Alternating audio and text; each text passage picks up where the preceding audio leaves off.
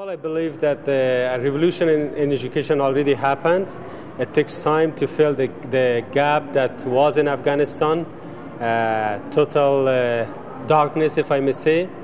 Now I think the main challenge is to have more women teachers in rural areas. In cities we have not enough, but at least a number that can satisfy the needs of education here. In rural areas, I think the Ministry of Education has a plan to increase the salary of rural teachers and also give them plots of lands and some other advantages so they can move outward from the cities and fill the gap.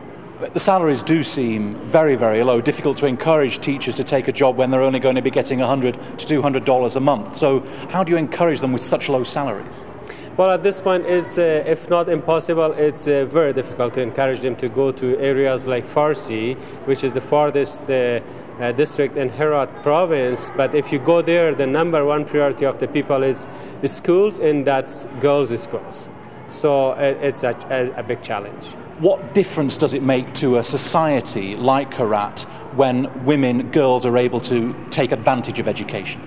I think no nation, including Herat, can get out of poverty without including 50% of its power, which is the woman. And in Herat, they have proven that they can be the wheel of the change in the society. Okay, just one last question then, Governor. In terms of the job opportunities that will then exist for women in places like this, there is still this cultural barrier that prevents women doing much more than being mothers, I think. I agree with you, but let me quote one old man from Adraskan district, which is one of the very backward districts in Herat. When I met him, he told me that, Governor, in the 60s, the governor of Herat during the king time used to come to Adraskan and ask us to allow for the government to build boys' schools. But now we are coming and we are begging to build the schools and girls' schools. So you see the change in the perception of the community in regards to education. I think that is very encouraging.